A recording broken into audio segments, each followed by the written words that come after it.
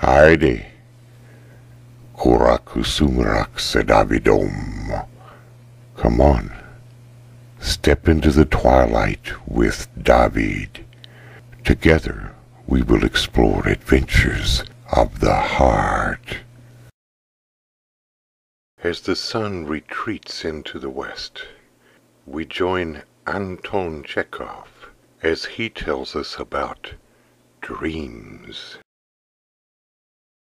Two peasant constables, one a stubby, black-bearded individual with such exceptionally short legs that if you looked at him from behind, it seemed as though his legs began much lower down than in other people.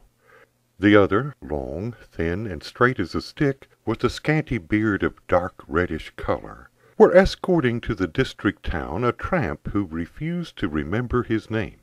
The first waddled along, looking from side to side, chewing now a straw, now his own sleeve, slapping himself on the haunches and humming, and altogether had a careless and frivolous air. The other, in spite of his lean face and narrow shoulders, looked solid, grave and substantial. In the lines and expression of his whole figure he was like the priests among the old believers, or the warriors who were painted on old-fashioned icons. For his wisdom God had added to his forehead. That is, he was bald, which increased the resemblance referred to. The first was called Andrei Ptacha, the second Nikander Sapozhnikov. The man they were escorting did not in the least correspond with the conception everyone has of a tramp. He was a frail little man, weak and sickly-looking, with small, colorless, and extremely indefinite features. His eyebrows were scanty, his expression mild and submissive. He had scarcely a trace of a mustache, though he was over 30. He walked along timidly, bent forward, with his hands thrust into his sleeves. The collar of his shabby cloth overcoat, which did not look like a peasant's, was turned up to the very brim of his cap, so that only his little red nose ventured to peep out into the light of day. He spoke in an ingratiating tenor, continually coughing. It was very, very difficult to believe that he was a tramp concealing his surname. He was more like an unsuccessful priest's son stricken by God and reduced to beggary, a clerk discharged for drunkenness, a merchant's son or nephew who had tried his feeble powers in a theatrical career and was now going home to play the last act in the parable of the prodigal son. Perhaps, judging by the dull patience with which he struggled with the hopeless autumn mud, he might have been a fanatical monk, wandering from one Russian monastery to another, continually seeking a peaceful life free from sin, and not finding it. The travelers had been a long while on their way, but they seemed always on the same small patch of ground. In front of them there stretched 30 feet of muddy black-brown mud, behind them the same, and wherever one looked further, an impenetrable wall of white fog. They went on, but the ground remained the same. The wall was no nearer, and the patch on which they walked seemed still the same patch. They got a glimpse of a white, clumsy-looking stone, a small ravine, or a bundle of hay dropped by a passer-by, the brief glimmer of a great muddy puddle, or suddenly a shadow with vague outlines would come into view ahead of them. The nearer they got to it, the smaller and darker it became. Nearer still, and there stood up before the wayfarers a slanting millstone with the number rubbed off, or a wretched birch tree drenched and bare like a wayside beggar. The birch tree would whisper something with what remained of its yellow leaves. One leaf would break off and float lazily to the ground. And then again fog, mud, the brown grass at the edges of the road. On the grass hung dingy, unfriendly tears. They were not the tears of soft joy such as the earth weeps at welcoming the summer sun and parting from it, and such as she gives to drink at dawn to the corncrakes, quails, and graceful long-beaked crested snipes. The traveller's feet stuck in the heavy, clinging mud. Every step cost an effort. Andrei Ptacha was somewhat excited. He kept looking round at the tramp and trying to understand how a live, sober man could fail to remember his name. "You are an Orthodox Christian, aren't you?" he asked. "Yes," the tramp answered mildly. Then you've been christened." "Why, to be sure, I'm not a Turk. I go to church and to the sacrament, and do not eat meat when it is forbidden, and I observe my religious duties punctually." "Well, what are you called, then?" "Call me what you like, good man." Aha shrugged his shoulders and slapped himself on the haunches in extreme perplexity. The other constable, Nikander Sapochnikov, maintained a staid silence. He was not so naive as Aha, and apparently knew very well the reasons which might induce an Orthodox Christian to conceal his name from other people. His expressive face was cold and stern. He walked apart and did not condescend to idle chatter with his companions, but as it were tried to show everyone, even the fog, his sedateness and discretion. "God knows what to make of you," Aha persisted in addressing the tramp. "Peasant you are not, and gentleman you are not, but some sort of a thing between. The other day I was washing a sieve in the pond and caught a reptile, see, as long as a finger, with gills and a tail. The first minute I thought it was a fish, then I looked, and blow it, if it hadn't paws. It was not a fish, it was a viper, and the deuce only knows what it was. So that's like you. What's your calling?" "I am a peasant, and of a peasant family," sighed the tramp. "My mamma was a house serf. I don't look like a peasant, that's true, for such has been my lot, my good man. My mamma was a nurse with the gentry and had every comfort, and as I was of her flesh and blood, I lived with her in the master's house. She petted and spoiled me, and did her best to take me out of my humble class and make a gentleman of me. I slept in a bed. Every day I ate a real dinner. I wore breeches and shoes like a gentleman's child. What my mamma ate, I was fed on too. They gave her stuffs as a present, and she dressed me up in them. We lived well. I ate so many sweets and cakes in my childish years that if they could be sold now it would be enough to buy a good horse. Mamma taught me to read and write. She instilled the fear of God in me from my earliest years, and she so trained me that now I can't bring myself to utter an unrefined peasant word. And I don't drink vodka, my lad, and am neat in my dress, and know how to behave with decorum in good society. If she is still living, God give her health, and if she is dead, then, O Lord, give her soul peace in thy kingdom, wherein the just are at rest." The tramp bared his head, with the scanty hair standing up like a brush on it, turned his eyes upward, and crossed himself twice. "Grant her, O Lord, a verdant and peaceful resting place," he said in a drawling voice, more like an old woman's than a man's. "Teach thy servant Xenia thy justifications, O Lord. If it had not been for my beloved mamma, I would have been a peasant with no sort of understanding. Now, young man, ask me about anything, and I understand it all, the Holy Scriptures and profane writings and every prayer and catechism. I live according to the Scriptures. I don't injure anyone. I keep my flesh in purity and continence. I observe the fasts. I eat at fitting times. Another man will take no pleasure in anything but vodka and lewd talk. But when I have time, I sit in a corner and read a book. I read, and I weep and weep." "What do you weep for?" "They write so pathetically. For some books one gives but a 5-kopeck piece, and yet one weeps and sighs exceedingly over it." "Is your father dead?" asked Aha. "I don't know, good man. I don't know my parent. It's no use concealing it. I judge that I was mamma's illegitimate son. My mamma lived all her life with the gentry and did not want to marry a simple peasant." "And so she fell into the master's hands," laughed Aha. "She did transgress, that's true. She was pious, God-fearing, but she did not keep her maiden purity. It is a sin, of course, a great sin, there's no doubt about it. But to make up for it, there is, maybe, noble blood in me. Maybe I'm only a peasant by class, but in nature a noble gentleman." The noble gentleman uttered all this in a soft, sugary tenor, wrinkling up his narrow forehead and emitting creaking sounds from his red, frozen little nose. Aha listened and looked askance at him in wonder, continually shrugging his shoulders. After going nearly 5 miles, the constables and the tramp sat down on a mound to rest. "Even a dog knows his name," Aha muttered. My name is Andreyushka.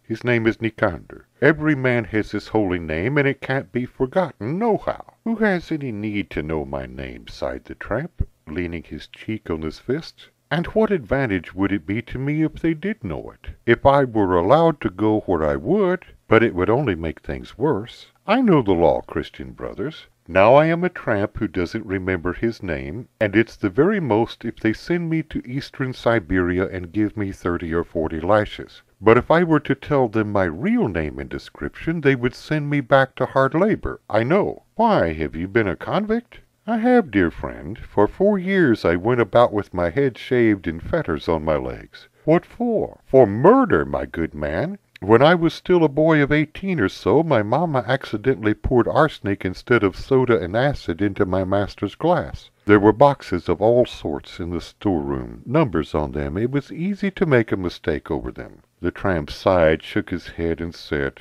"She was a pious woman, but who knows? Another man's soul is a slumbering forest. It may have been an accident, or maybe she could not endure the affront of seeing the master prefer another servant. Perhaps she put it in on purpose. God knows. I was young then, and did not understand it all. And now I remember that our master had taken another mistress, and Mamma was greatly disturbed. Our trial lasted nearly 2 years. Mamma was condemned to penal servitude for 20 years, and I, on account of my youth, only to 7. And why were you sentenced? As an accomplice. I handed the glass to the master. That was always the custom. Mamma prepared the soda, and I handed it to him. Only I tell you all this as a Christian, brothers, as I would say it before God. Don't you tell anybody." "Oh, nobody's going to ask us," said Taha. "So you've run away from prison, have you?" "I have, dear friend. 14 of us ran away. Some folks, God bless them, ran away and took me with them. Now you tell me, on your conscience, good man, what reason have I to disclose my name? They will send me back to penal servitude, you know, and I am not fit for penal servitude. I am a refined man in delicate health. I like to sleep and eat in cleanliness. When I pray to God, I like to light a little lamp or a candle, and not to have a noise around me. When I bow to the ground, I like the floor not to be dirty or spat upon. And I bow down 40 times every morning and evening, praying for Mamma." The tramp took off his cap and crossed himself. "And let them send me to eastern Siberia," he said. "I'm not afraid of that. Surely it's no better. It's quite a different thing. In penal servitude, you are like a crab in a basket, crowding, crushing, jostling. There's no room to breathe. It's downright hell. Such hell, may the Queen of Heaven keep us from it. You are a robber and treated like a robber, worse than any dog. You can't sleep, you can't eat, or even say your prayers. But it's not like that in a settlement. In a settlement I shall be member of a commune like other people. The authorities are bound by law to give me my share. Yes! They say the land costs nothing, no more than snow. You can take what you like. They will give me corn land and building land and garden. I shall plow my fields like other people, sow seeds. I shall have cattle and stock of all sorts, bees, sheep, and dogs, a Siberian cat, that rats and mice may not devour my goods. I will put up a house. I shall buy icons. Please God, I'll get married. I shall have children." The tramp muttered and looked, not at his listeners, but away into the distance. Naive as his dreams were, they were uttered in such a genuine and heartfelt tone that it was difficult not to believe in them. The tramp's little mouth was screwed up in a smile. His eyes and little nose and his whole face were fixed and blank with blissful anticipation of happiness in the distant future. The constables listened and looked at him gravely, not without sympathy. They, too, believed in his dreams. "I am not afraid of Siberia," the tramp went on muttering. "Siberia is just as much Russia and has the same God and Tsar as here. They are just as Orthodox Christians as you and I. Only there is more freedom there, and people are better off. Everything is better there. Take the rivers there, for instance. They are far better than those here. There's no end of fish, and all sorts of wildfowl. And my greatest pleasure, brother, is fishing. Give me no bread to eat, but let me sit with a fish hook. Yes, indeed, if I fish with a hook and with a wire line and set creels, and when the ice comes I catch with a net, I am not strong to draw up the net, so I shall hire a man for 5 kopecks. And Lord, what a pleasure it is! You catch an eelpoot or a roach of some sort and are as pleased as though you met your own brother. And would you believe it? There's a special art for every fish. You catch one with a live bait, you catch another with a grub, the third with a frog or a grasshopper. One has to understand all that, of course. For example, take the eelpoot. It is not a delicate fish. It will take a perch. And the pike loves a gudgeon. The sheely spur likes a butterfly. If you fish for a roach on a rapid stream, there is no greater pleasure. You throw the line of 70 feet without lead with a butterfly or a beetle so that the bait floats on the surface. You stand in the water without your trousers and let it go with the current and tug. The roach pulls at it. Only you have got to be artful that he doesn't carry off the bait, the damned rascal. And as soon as he tugs at your line, you must whip it up. It's no good waiting. It's wonderful what a lot of fish I've caught in my time. When we were running away, the other convicts would sleep in the forest. I would not sleep, but I was off to the river. The rivers there are wide and rapid. The banks are steep, awfully. It's all slumbering forests on the bank. The trees are so tall that if you look to the top it makes you dizzy. Every pine would be worth 10 rubles by the prices here. In the overwhelming rush of his fancies of artistic images of the past and sweet presentments of happiness in the future, the poor wretch sank into silence, merely moving his lips as though whispering to himself. The vacant, blissful smile never left his lips. The constables were silent. They were pondering with bent heads. In the autumn stillness, when the cold, sullen mist that rises from the earth lies like a weight on the heart, when it stands like a prison wall before the eyes and reminds man of the limitations of his freedom, it is sweet to think of the broad, rapid rivers with steep banks, wild and luxuriant, of the impenetrable forests, of the boundless steppes. Slowly and quietly the fancy pictures how early in the morning, before the flush of dawn has left the sky, a man wakes his way along the steep, deserted bank like a tiny speck. The ancient, mast-like pines rise up in terraces on both sides of the torrent, gaze sternly at the free man, and murmur menacingly. Rocks, huge stones, and thorny bushes bar his way, but he is strong in body and bold in spirit, and has no fear of the pine trees, nor stones, nor of his solitude, nor of the reverberating echo which repeats the sound of every footstep that he makes. The peasants called up a picture of a free life such as they had never lived, whether they vaguely recalled the images of stories heard long ago, or whether notions of a free life had been handed down to them with their flesh and blood from far-off free ancestors, God knows. The first to break the silence was Nikanor Sapozhnikov, who had not till then let fall a single word. Whether he envied the tramp's transparent happiness, or whether he felt in his heart that dreams of happiness were out of keeping with the gray fog and the dirty brown mud, anyway, he looked sternly at the tramp and said, "It's all very well, to be sure, only you won't reach those plenteous regions, brother.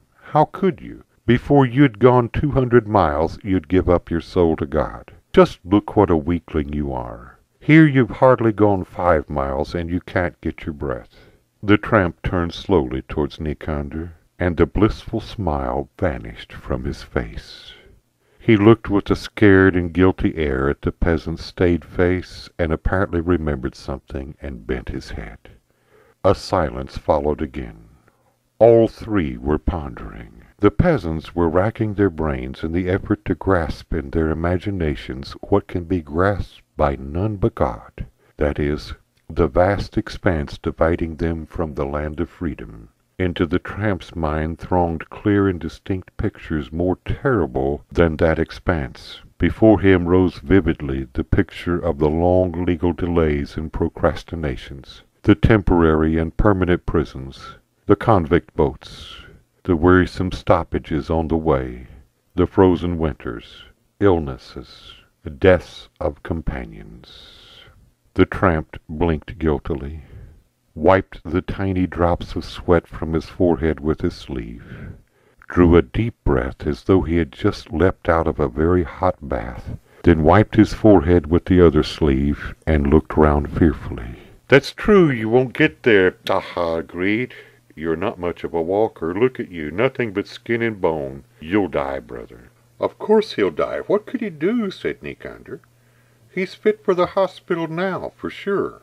The man who had forgotten his name looked at the stern, unconcerned faces of his sinister companions, and without taking off his cap hurriedly crossed himself, staring with wide-opened eyes.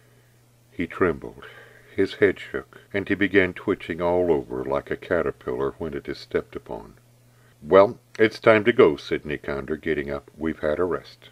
A minute later they were stepping along the muddy road. The tramp was more bent over than ever, and he thrust his hands further up his sleeve. Taka was silent.